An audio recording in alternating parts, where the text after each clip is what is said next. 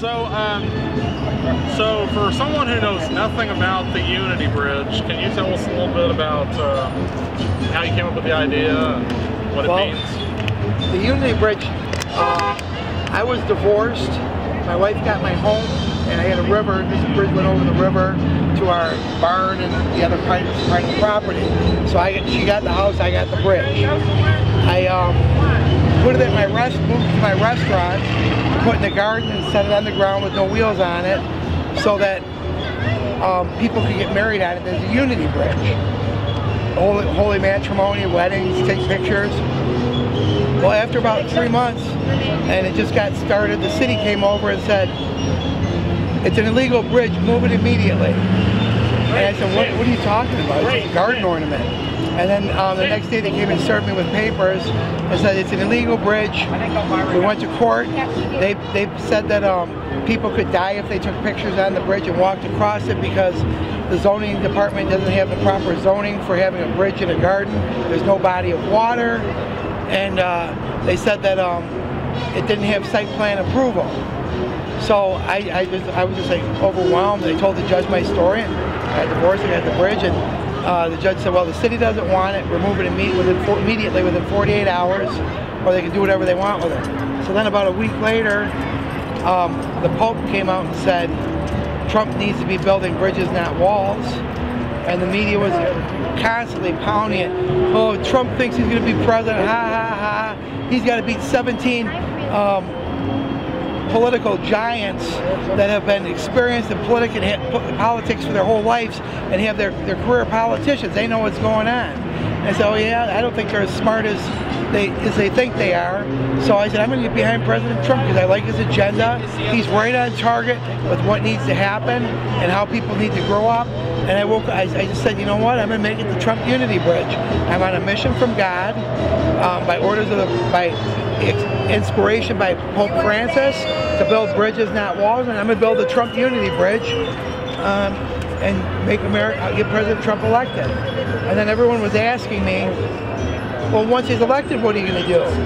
Well, I said, the message is on here, what Trump's message is. When I'm finished with this, I'm going to gather, while I'm doing this, between now and the inauguration, I'm going to gather messages from the people of America, from all 50 states, and ask them what they would do to tell a president to make America a better place.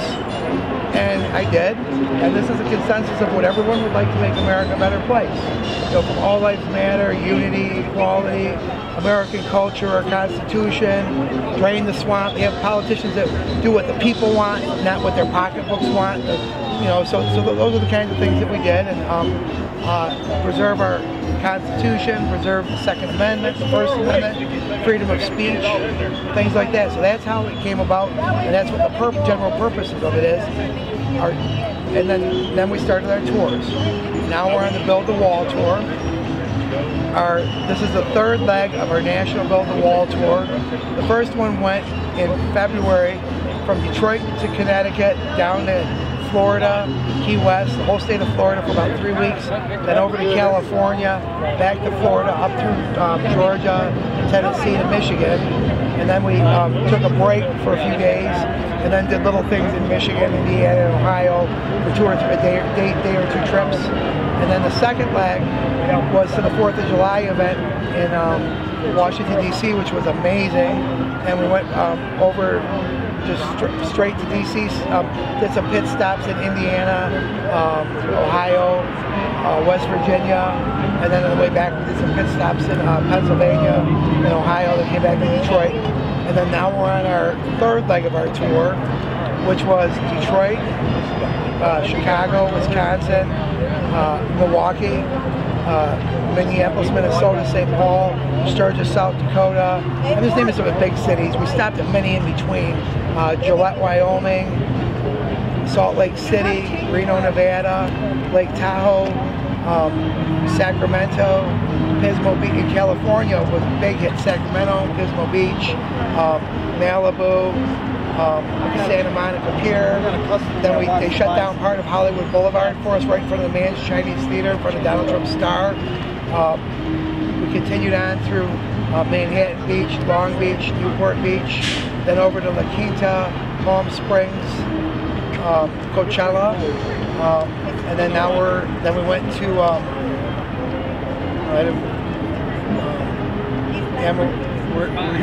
Amarillo, Texas, but yesterday we were in Phoenix, Arizona, and we stopped somewhere else.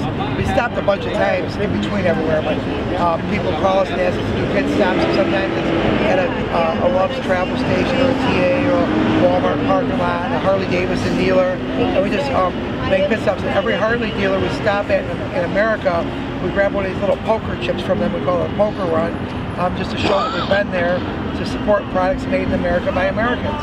If you look up on the float, you'll see the Drain the Swamp Harley up there. And the Drain the Swamp Harley has an alligator seat, alligator mirrors, alligator foot pegs, alligator kickstand, and then it has a picture, custom painted alligator on the actual gas tank. It's pretty cool. So what kind of response have you got from all these places you've been going? You know, you hear about the swing states, and it sounds like you've been through many, so what kind of response are you getting? The whole country, we're getting more, I'd say we're getting a 90% positive response, and less than 0.5% uneducated, violent gesture, inappropriate gesture response, less than 1%.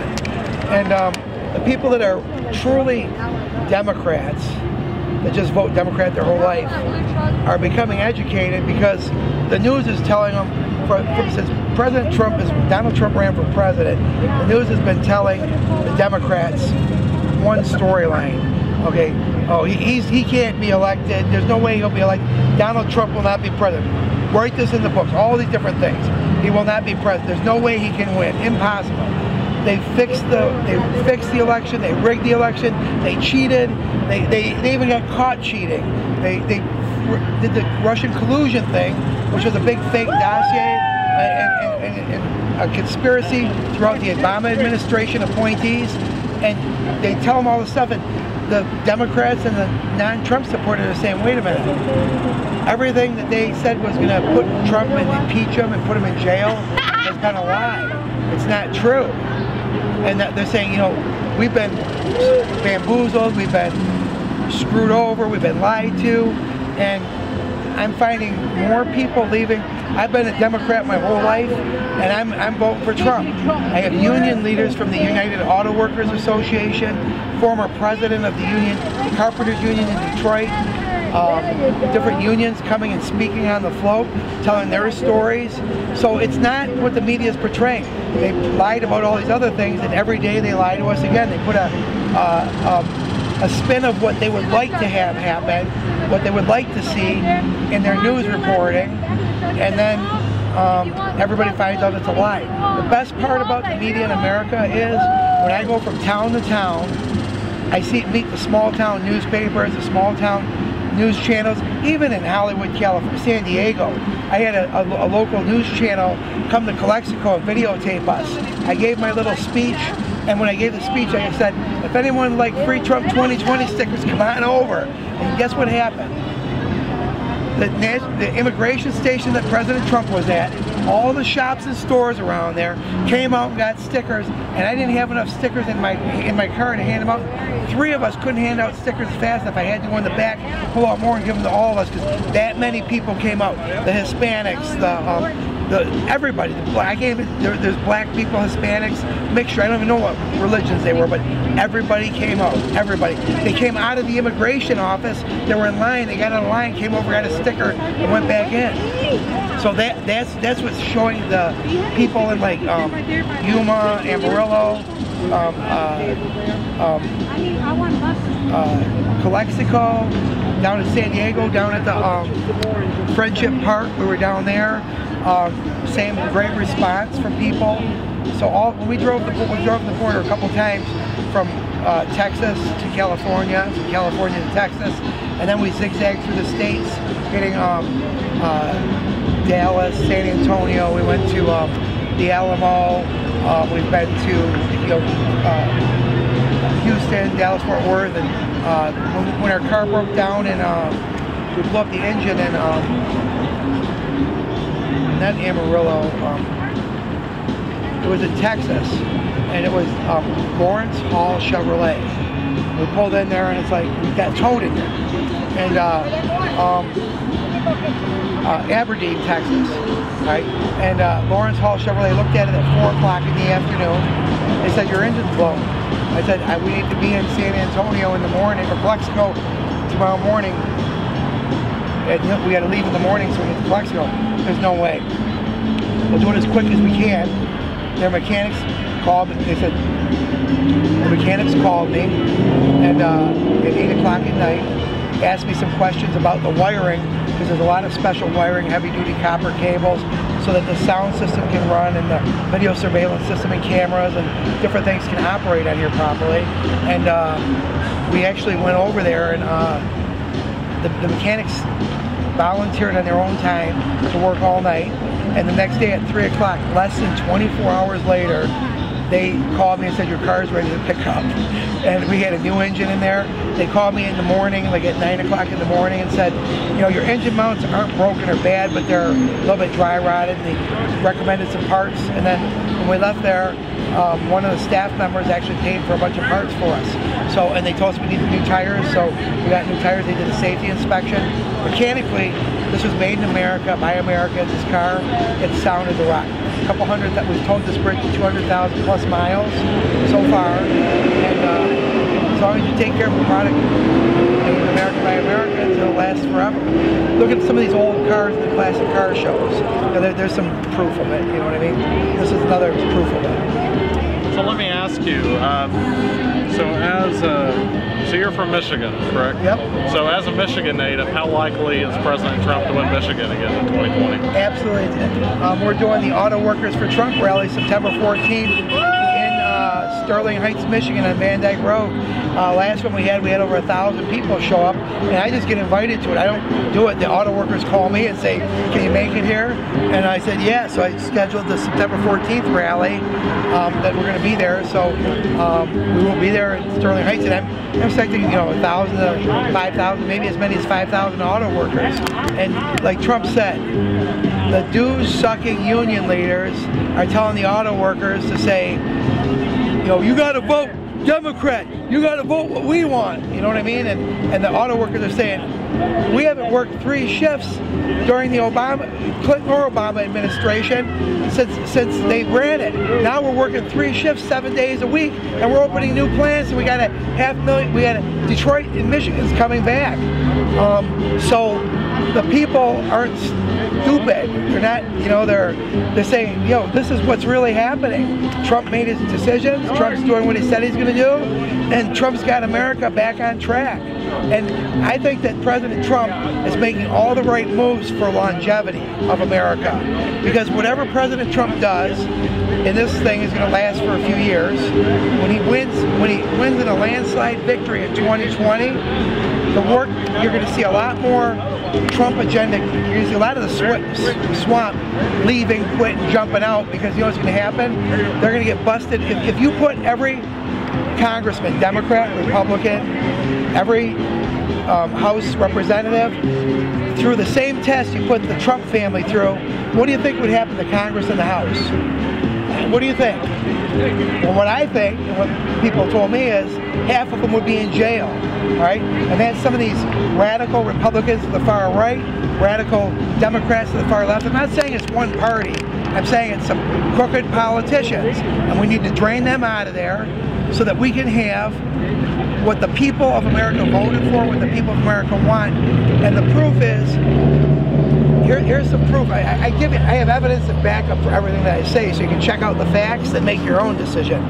ABC did their poll, you know, ABC, you know, leftist, liberal ABC, did their poll on President Trump's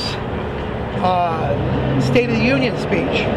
And their poll, they probably had to be choking on the words when they had to say 76% of Americans approved President Trump's speech. They were probably choking and didn't know how to say it, because that was the truth. All right. So if 76% of Americans, that means probably you, me, and probably everybody here, probably 75% of the people in the cars driving by approved his message, even in the swing states, because they poll everywhere. All right. So if 76% of Americans like, well, I don't like Donald Trump, but I like his message. So why didn't the Democrats in politics and the Congress work on what President Trump wanted? Or what President Trump said, what the people want? Why don't they do what the people want? They don't. What has the Democrats done since they've been in office? They've just stirred the pot and haven't done anything for the people. And they're asking for a raise. They're trying to get a raise through for themselves. Why do they need to pay themselves more? They should all go, they want $15 an hour minimum wage. Congress and the House should go work for $15 an hour. I'm doing for less than that. I'm doing this for free. I'm doing this for my heart. I'm not working. I do this on my own monies and savings, and anybody that wants to make a donation, if the people want to donate and support me supporting your messages and the people's messages to get people educated so they can make their own choices based on common sense and reality and truth, then keep supporting me. If you don't want it, then don't give me a dime and I'll do the best I can. But that's what America's about. It's about free speech, free religion, educating people. I want no harm for anybody. If somebody commits a crime, I want them to pay their price. You know, if they raped or murdered or killed somebody or gave some kid drugs or did something illegal or immoral, they should go to jail and pay their crime. If they're here illegally, they should be removed from our country. We shouldn't be paying for them to live here because they're a criminal. I don't get nothing from my government. Do you get anything from the government? So hopefully you earn everything you get and you have a good life. I earn everything that I get and I have a good life. You know, I had a lot more money years ago when I had my businesses running. The city shut me down. I don't have my business anymore. I'm living off some savings and, you know, some little few things that came in here and there. But the bottom line is that I'm really happy because I get to meet patriots. I get to change people's lives for the better. I get to tell people, you know what, when people are coming at me against me, they disagree with me, I like to talk to them, have some debate, and walk away shaking hands, agreeing on some things that we could work on and say, you know what, forget all the negativity. Here's a few things that are positive. What do you like? Well, let's focus on that. Let's call you call your Congress, you call your councilmen, you call your House senators and stuff like that, and you make a difference. Don't just come out and yell at some guy that likes Trump or some lady. That's not going to do anybody any good.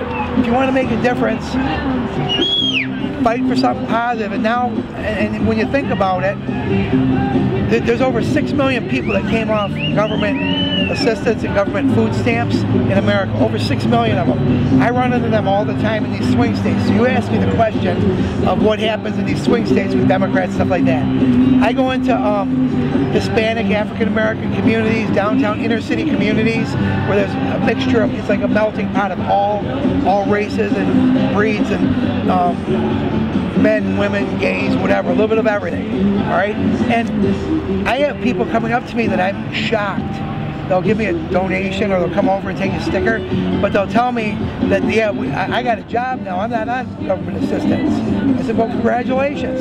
And the story is, they would get $1,000, $1,500 a month from the government, all right? Now they're out making $2,000 or $3,000 a month, and they're having a social, they have a sense of achievement because they're completing a job, they're making more money than they made in the government, and they're taking home more than they made from the government, and they're accomplishing something. And the best part about it is they're paying taxes, so they're contributing back to the system where they took from, and now they can go out to a movie, they can put gas in their car, they have a job, they can buy a car, they can live their own life. Where, you know, even if they're on poverty, making, you know, under the amount, they're still making better than they were making on the government assistance program. And that's what I hear from very, very hundreds and hundreds of people across the country. Even in California, we got honks all the way up and down, around everywhere. The outskirts of Hollywood, verbal abuse. Downtown Hollywood, basically no problem whatsoever. We had thousands of people there. The police were there. We're at Donald Trump's Star for about 2.5 hours. People came by. One guy spit on a Trump reporter. He got arrested. That was it. The only thing that happened. A Trump supporter, yeah. So out of maybe 10,000 people, that was it. And we had the whole Trump Unity Bridge lit up. And we stayed there at dusk through dark. and it lit up in red, white, and blue. We played the music, we gave speeches. It was fine. There's about 15 to 20 of us that put on the event, and thousands participated. Well, I appreciate it. All right, thanks.